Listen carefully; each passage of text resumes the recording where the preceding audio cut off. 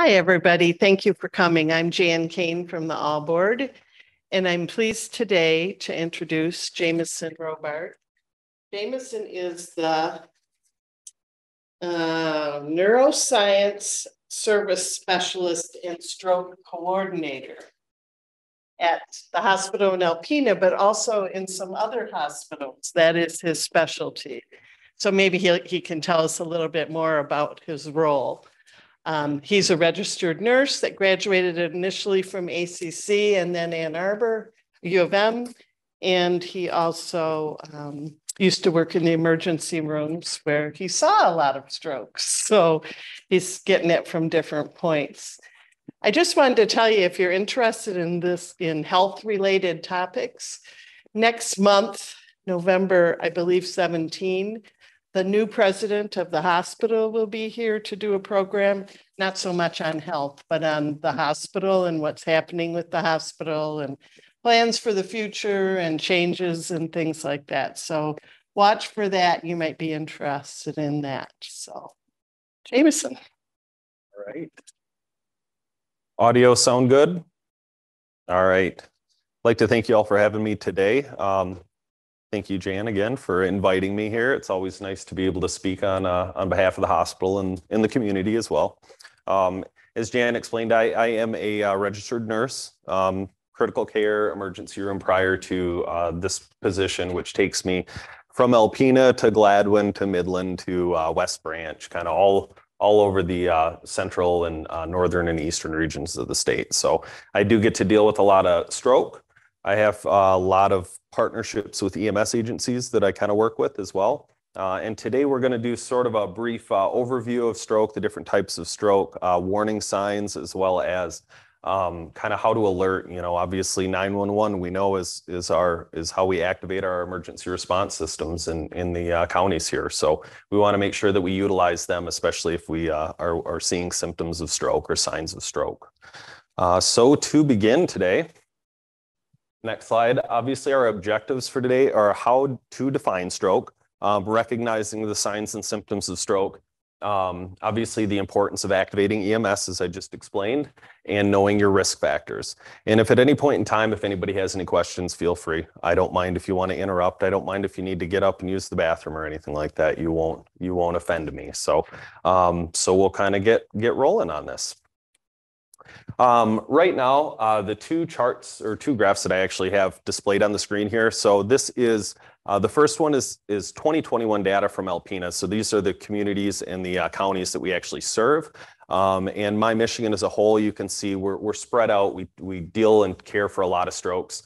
And we really, our goal is to be on the forefront of stroke care for the patients and in our communities that we serve. So we have a large variety of stroke patients, TIAs, hemorrhagic strokes, and acute ischemic strokes, all of which I will kind of talk a little bit more in detail in a little while here. So stroke facts. There's a number of them for you here, but stroke is actually the 5th leading cause of death in the US. 87% of all strokes are ischemic.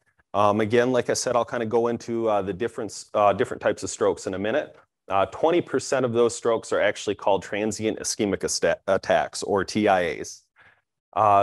Without workup, those are what we call the big bad strokes, all right? So those are the ones that, you know, maybe symptoms occur and then they go away, or maybe we decide that we want to go to sleep at night and we'll wake up in the morning and see if everything's better, all right?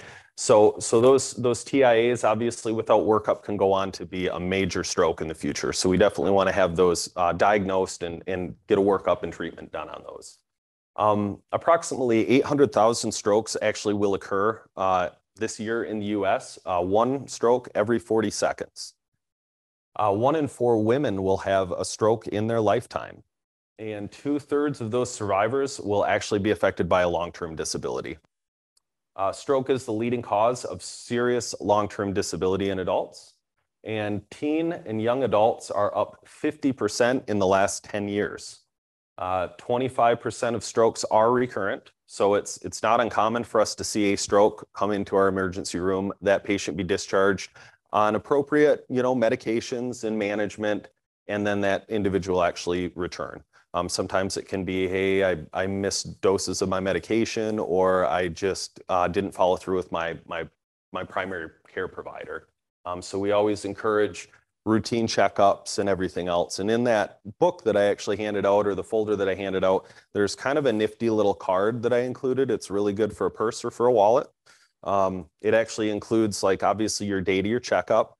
It allows you to continue to maintain, here's my target weight or where my weight is currently. It also keeps track of your cholesterol. So high cholesterol is the leading cause of, as well as high blood pressure is the leading cause of strokes in a lot of our patients. And obviously blood pressure management. So on the back of that card as well, I'll go through symptoms and stuff, but there are some symptoms, just symptom reminders on that card too. So it's a good catch-all card. All right. So what is a stroke? A stroke is actually a brain attack. So it occurs when there's blood flow to a part of the brain is blocked or ceases and stops. And it usually is due to a blocked or a burst vessel. When that blood flow stops, that means oxygen that's delivered to that part of the body or the brain actually stops as well. And it actually forms what we call an infarct. So that infarct will grow in size until we either dissolve that clot through medication or we extract that clot through almost mechanical intervention. So again, we want to make sure that really quickly we reestablish that blood flow to that brain. Depending on where it is in the brain, it can cause various deficits. So it can cause balance issues, walking issues. It can cause memory issues. It can cause visual issues. It all depends on where that blockage occurs in the brain. I always like to kind of educate nurses on this and providers. It kind of puts everything into perspective when you start thinking about strokes specifically. So every minute counts when we're treating strokes. So that's why we always explain to people, do not go back to sleep. Don't sleep it off. It's more important to get it checked out. If it's nothing, it's nothing. But it could be a precursor to something bigger. So obviously, every second, there's 32,000 neurons that are actually lost. That actually equates to about 8.7 hours of brain aging. Then when we look at every minute, you're looking at about 1.9 million neurons. Which equates to about 3.1 weeks of brain aging. And then every hour is about 120 million neurons, which equates to 3.6 years. So quick treatment is the most important thing for stroke because that can ultimately lead to long-term disability and affect your ability to complete your daily living functions and chores at home and cooking dinner and being able to go out and care for yourself and come to presentations like this and listen to me talk to you, right? So the first up, as I said, we're going to go through 3 types of stroke. There is a couple subtypes in one of these categories, but the very first one you heard me mention was transient ischemic attack. So it's a TIA. Again, that occurs when a plaque, you probably have heard a lot about plaques, right? So arteries over time, we think of them kind of like a hose, right? When you kink that hose off, your blood pressure can kind of go up a little bit, as well as you can see in that picture on the right of the screen there, that yellow coloration is actually a plaque buildup in that artery. So sometimes, when those plaques can cause reduced blood flow, and sometimes they can actually break off. And that plaque can actually move up into the brain, and it can actually cause the blockage.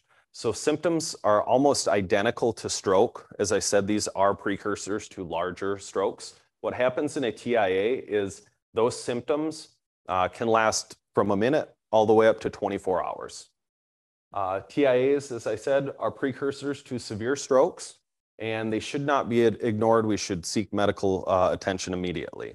So obviously, when you're looking at these are your arteries, right? They run up through your neck, up into your brain, and they supply your brain with oxygen. So when that plaque ruptures, depending on where it is in the artery, it can go up to a specific spot in the brain, and it can lodge in one of these vessels.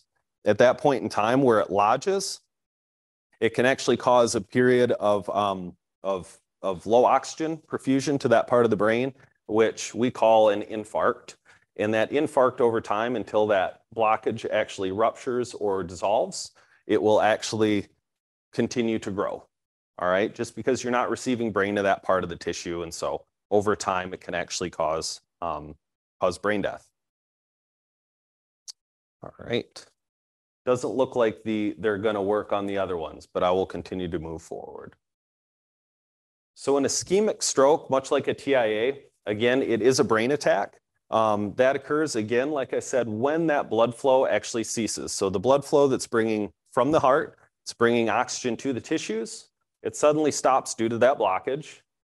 And rather than a TIA where that blockage might dissolve on its own and the area of the brain might reperfuse with oxygen, that stays there, all right? In that case, in an ischemic stroke, we need to treat that immediately, all right? When that blood flow stops, again, oxygen's unable to circulate to that area of the brain. It can cause death to that part of the brain, and that's permanent. So there's no reversing that. Once it causes the death, there's no reversing that. High blood pressure is actually the leading risk factor for ischemic strokes. And the last one that I'll talk about is an actual hemorrhagic stroke. And there's two subtypes. This occurs when an actual blood vessel ruptures near the brain. On the very first one, we're looking at an intracerebral hemorrhage. An intracerebral hemorrhage occurs when that blood vessel ruptures deep within the brain. So rather than being on this outside surface, it's further into the brain. And a subarachnoid hemorrhage is the second subtype.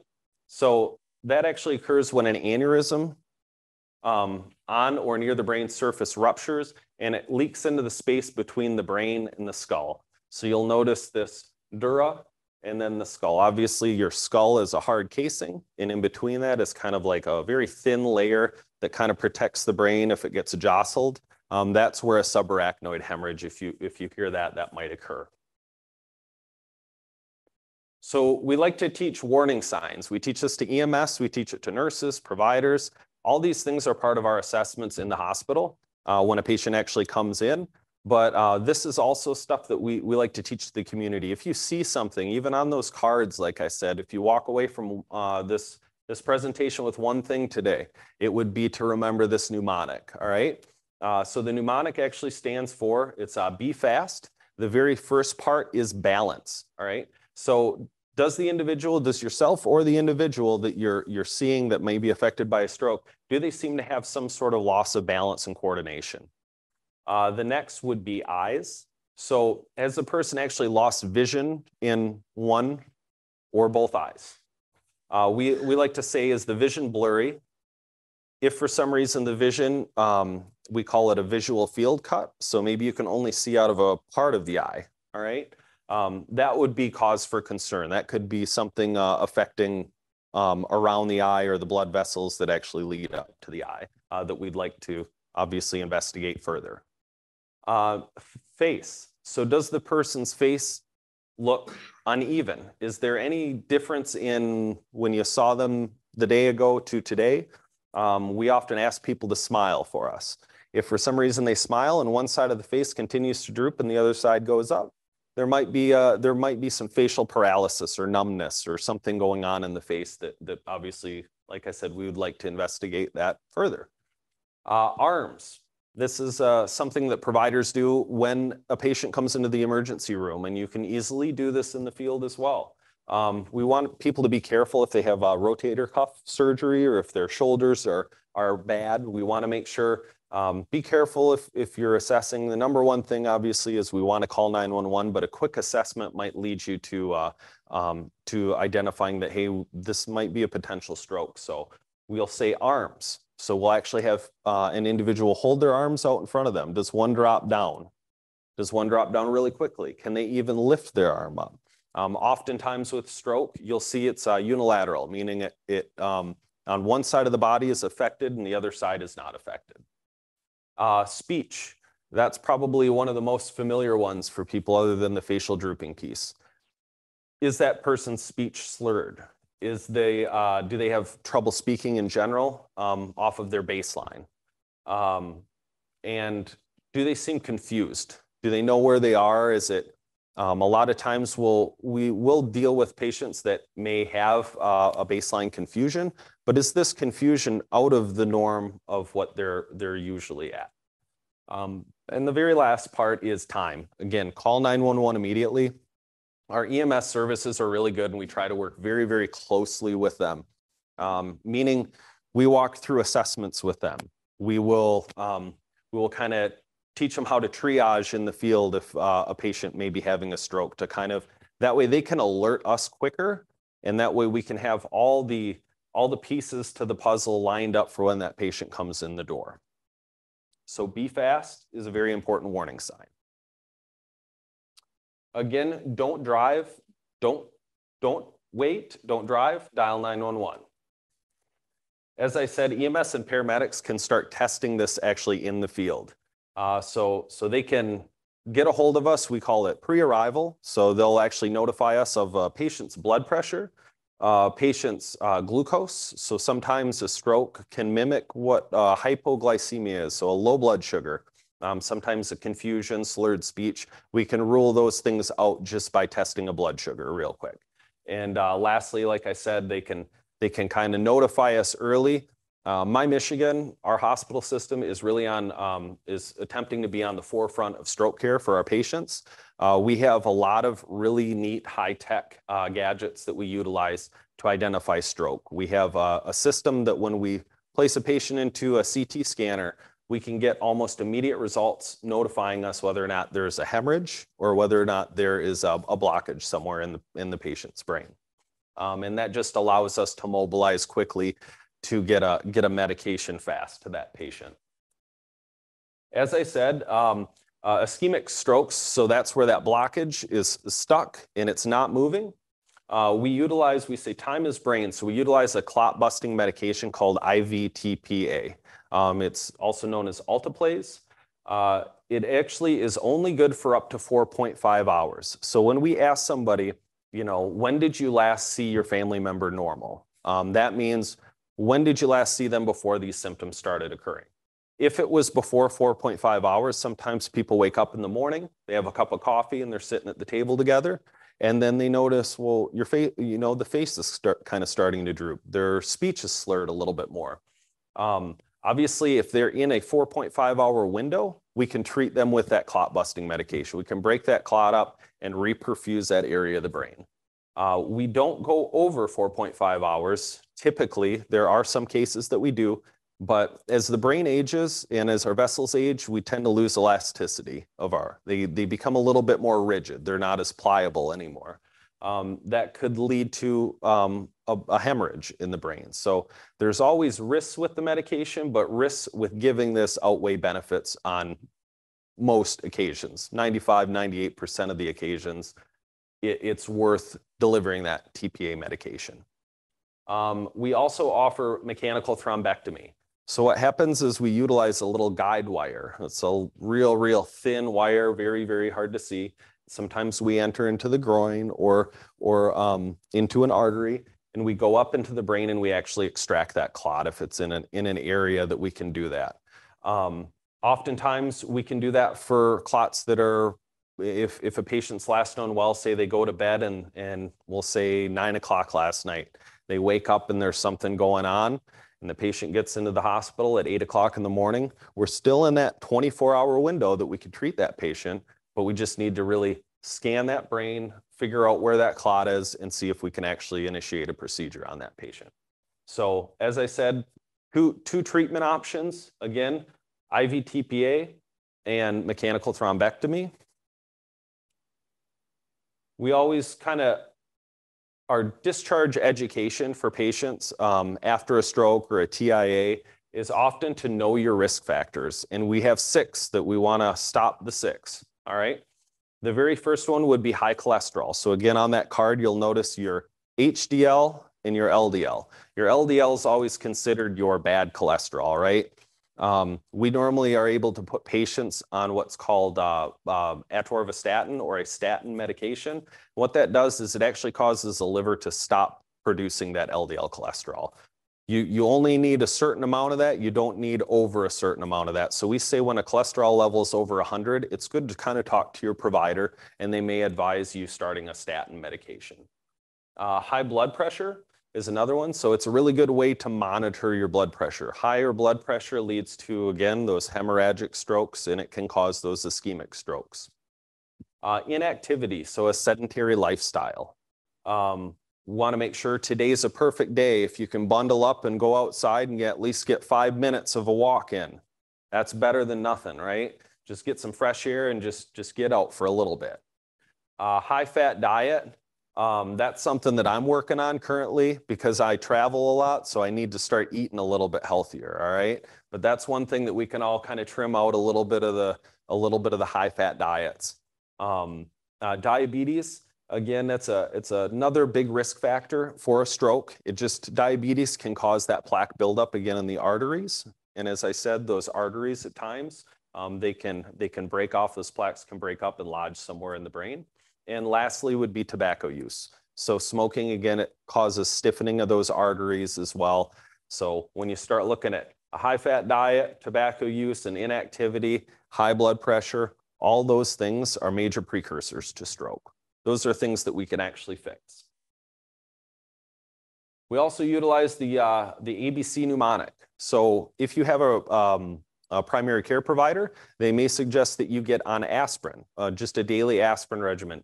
Keeps things thin in the blood, your blood pressure control, cholesterol management. As I said, we kind of talked about a statin. Sometimes those are good, but again, those are things that you want to talk to your provider about. You may need it, or they may recommend it, and you may not need it. And again, smoking cessation. Yeah. Aspirin when appropriate. I remember quite a few years ago, I was taking baby Yep. once a day, Mm-hmm. but I've stopped that. Because it seemed there was something that I read that you don't have to do that anymore, or it's not as recommended. What is the situation you have? And is it baby aspirin?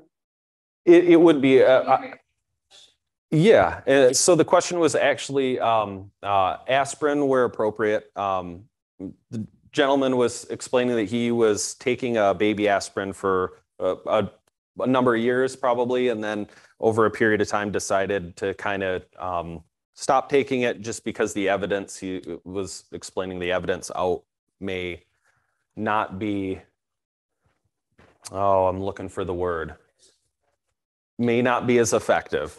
I'll take it. Yeah, I'll take that one. Yep. So again, that's between you and your provider. The baby aspirins are, the evidence out there, I wouldn't say is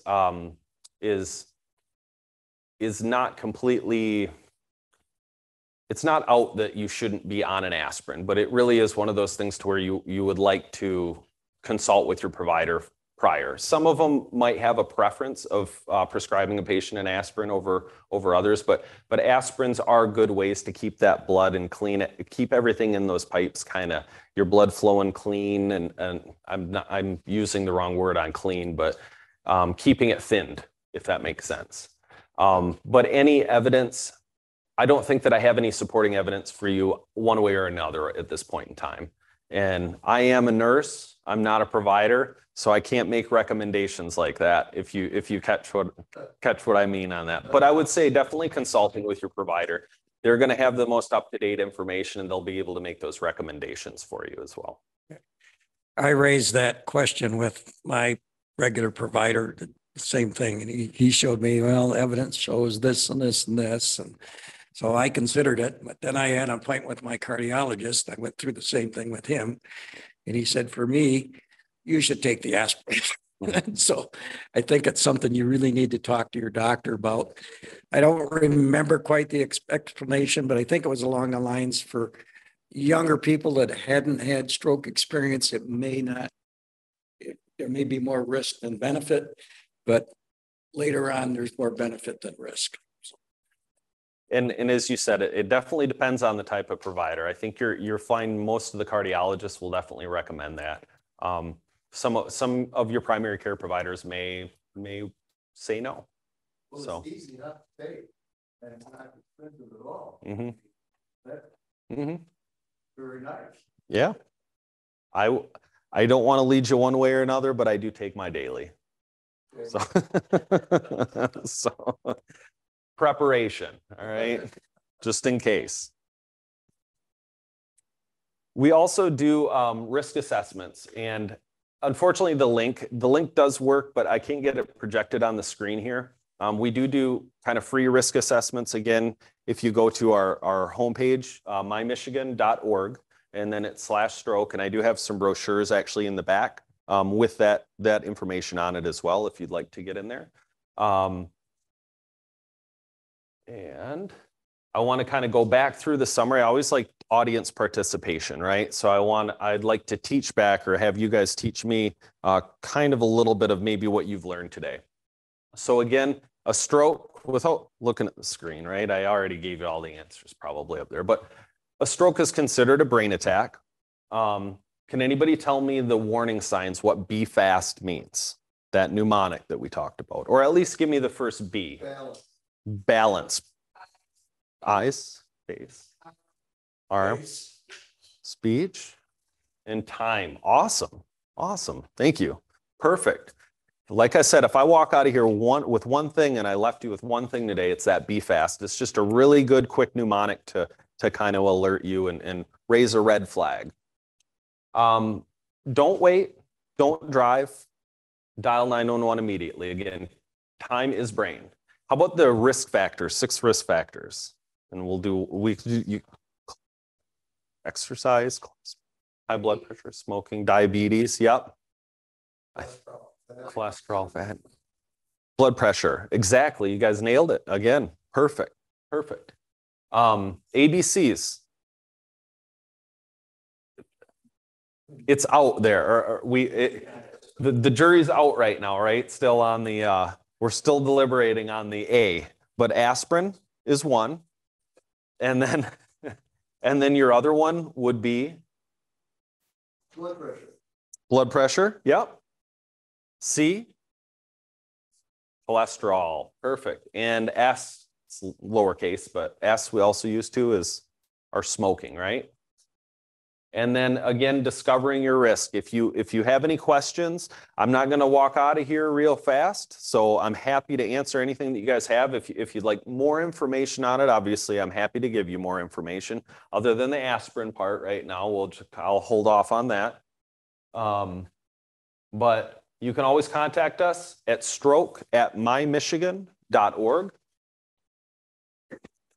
Sorry. Preferably not. 911, and then we'll have computers in the room when you're there. We can go back through a risk assessment if you want. Yes. Is there a known connection between hereditary or genetic kinds of issues for families? Do you see strokes run in families? That's a good question. So the question was actually, is there, and do you want me to repeat that question as well? We're good on there? Okay. All right. So there is, we have seen in familial lines that there is risk of stroke, especially with high blood pressure, high cholesterol. We call hyperlipidemia, high cholesterol. We do see patterns in patients, especially if a mother or a father has had a previous stroke or TIA. We do at times see that. That's why we always say, working with your providers, they may recommend a cholesterol medication. They may recommend diabetes, type 2 diabetes. We also see that has some factors as well. So yes, that's a good question, but we do see somewhat of a pattern there. Mm-hmm. Yes.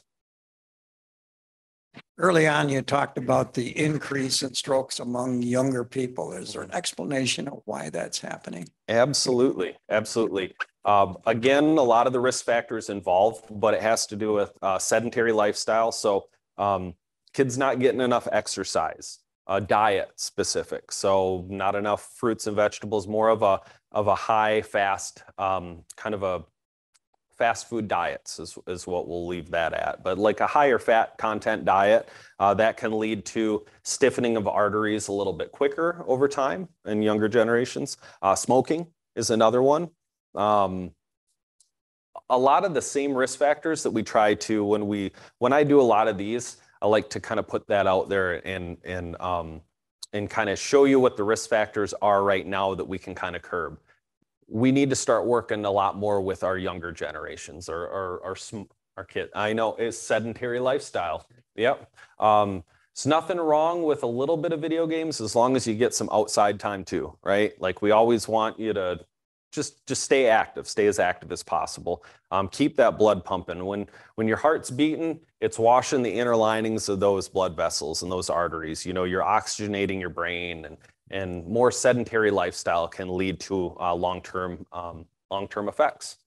When you're exercising,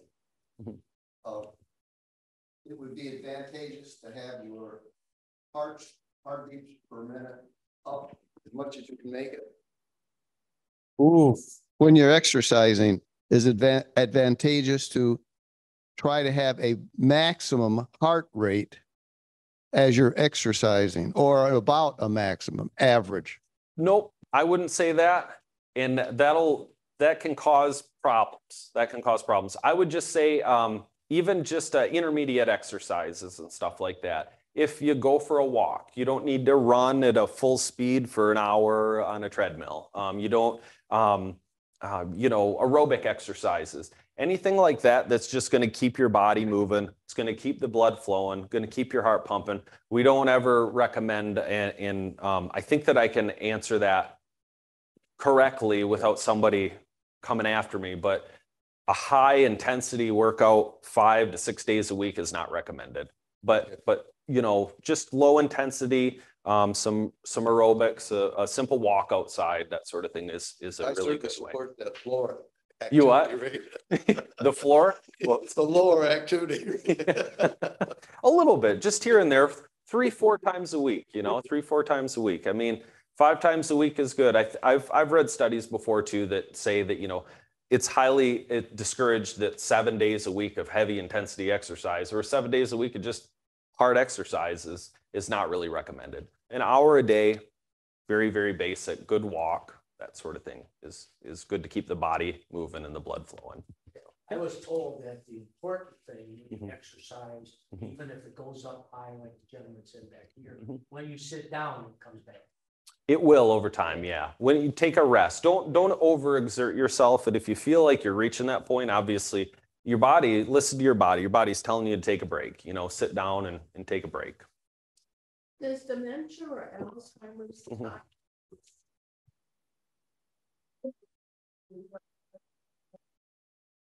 We do see with the dementia Alzheimer's, there is, there was a question asked regarding correlation between dementia and Alzheimer's and stroke. We do see that's one of the very difficult things to kind of pinpoint if there's a baseline of a patient that may have dementia or Alzheimer's, right? Really understanding, is that confusion new? If the patient presents and the family says, well, they do have an underlying dementia and Alzheimer's, but what about that? What about that confusion? Are they seem more confused or not confused? There is a little bit of evidence out there that supports that there is dementia. There's a little bit higher risk for stroke in patients with dementia. So yeah. Does that answer? Well, you're prone to maybe more stroke.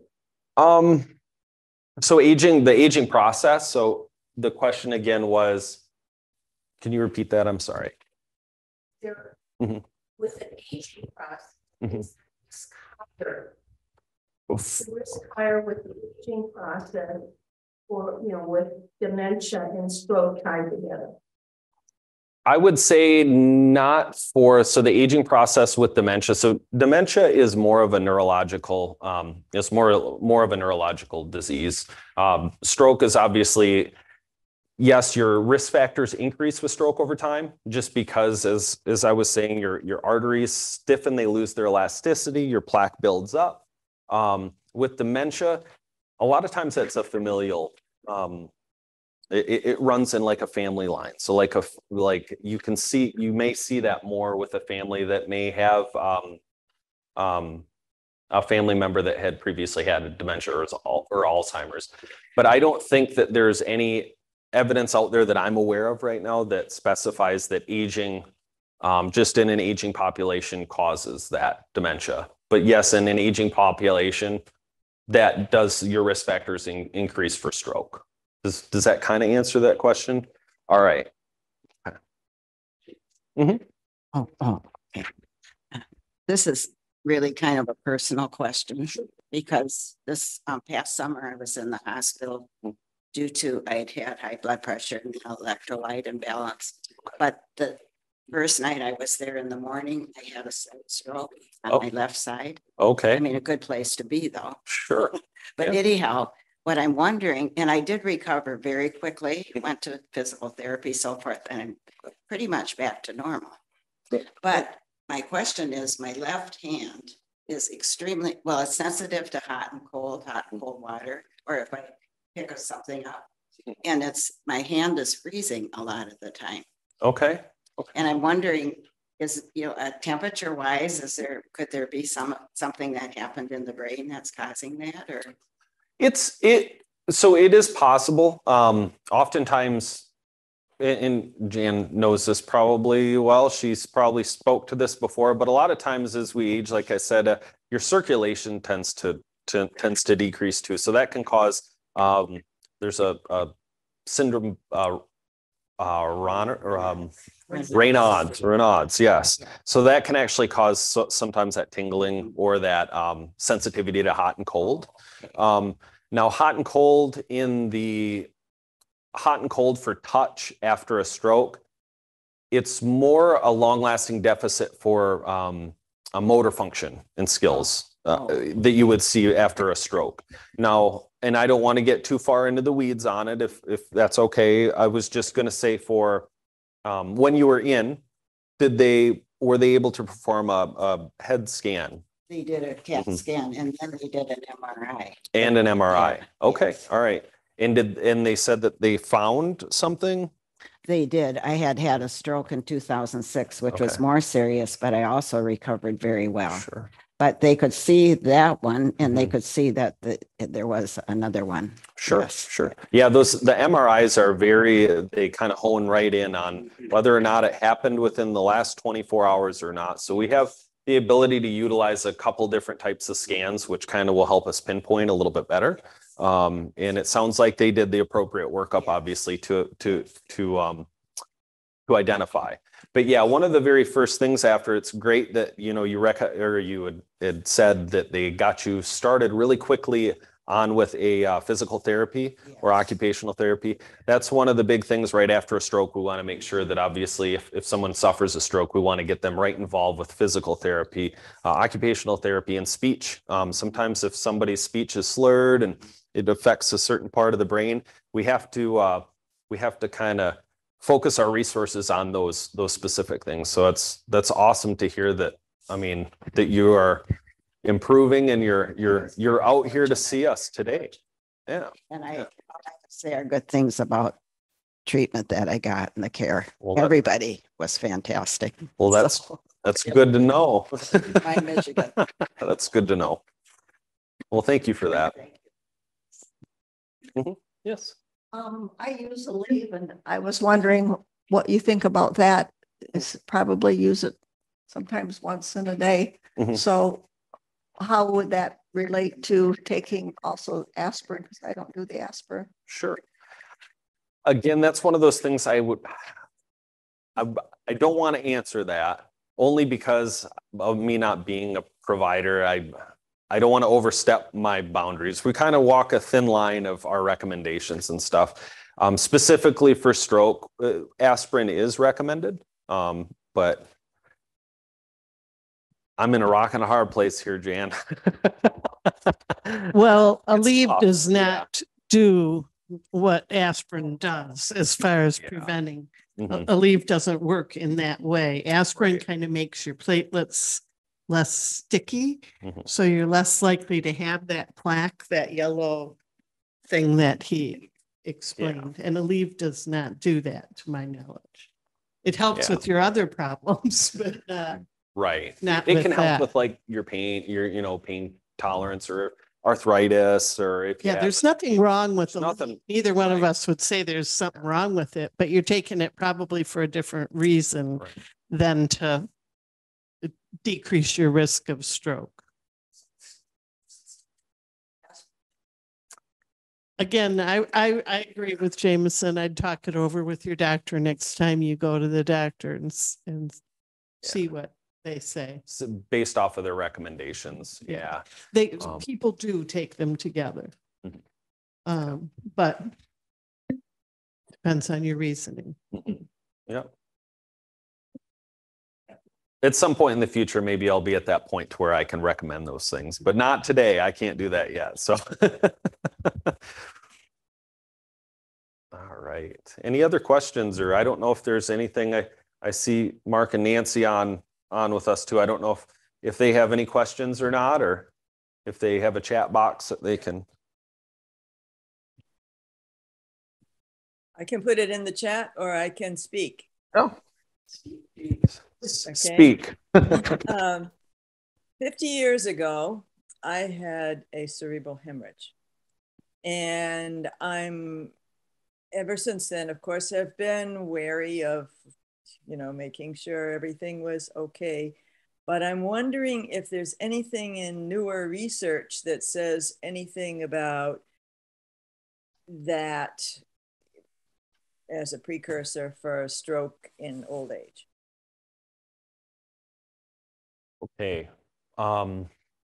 So a prior hemorrhage, and you're wondering if that is a precursor currently for a potential future stroke? Yeah. Okay. And can I ask again, not to get too personal, was there any intervention on part of that hemorrhage, or did they? Oh yeah. There was. I was in the hospital for a month and had surgery and the whole 9 yards. Sure. Well, I appreciate you sharing that with us. I would say that for hemorrhages specific, again, I keep going back to this, and I know I probably sound like a broken record when I'm talking about it, but the elasticity of our vessels over time, right? When they lose that elasticity and we're not paying attention to our blood pressure, sometimes those ruptures can occur depending on where they're at in the brain. I would say that they are, obviously, hemorrhages do fall under that category of stroke, but I'm sure that you follow up regularly with a provider. Yes. As long as you keep, as long as they're paying good attention to your blood pressure, good blood pressure management, good cholesterol management, and they may or may not recommend, with a history of hemorrhage, they may or may not recommend a thinner. Typically they don't, but I would say that it doesn't put you at any higher risk for again, I'm trying to use my words carefully here on that. It shouldn't put you at any higher risk for a stroke in the future, but it is something that you should always keep on your radar, that as long as you're following those recommendations by your provider, that would be your best bet at this point. I was told that 50 years ago, but I was just wondering if anything had changed. It does. I mean, there are instances to where someone may have a hemorrhage and in the future they actually may return and they may have a TIA or a stroke, be affected by a TIA or a stroke. So I don't want to rule it out and say completely off the table that no, it's anything is possible. Anything is possible. And obviously, again, going back to that with our elasticity of our vessels over time and losing that, it does put you at a higher risk for a repeat of a hemorrhage, and it also can put you at risk for a stroke as well. Okay, thanks. You're welcome.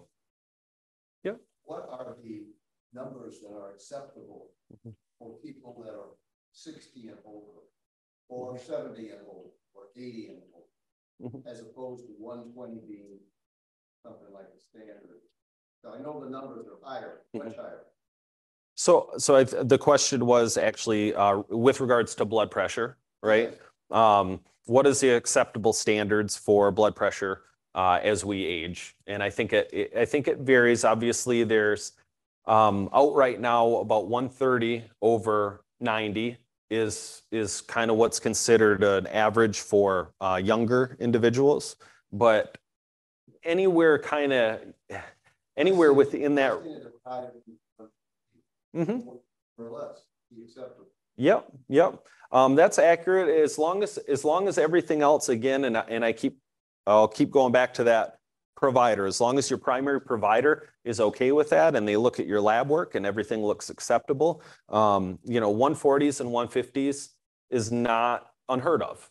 I mean, we at times, and Jan can probably attest to this, we see people sometimes with 220. And those are ones that you want to medically manage very quickly. And obviously you don't send anybody out of the hospital with a blood pressure at that rate.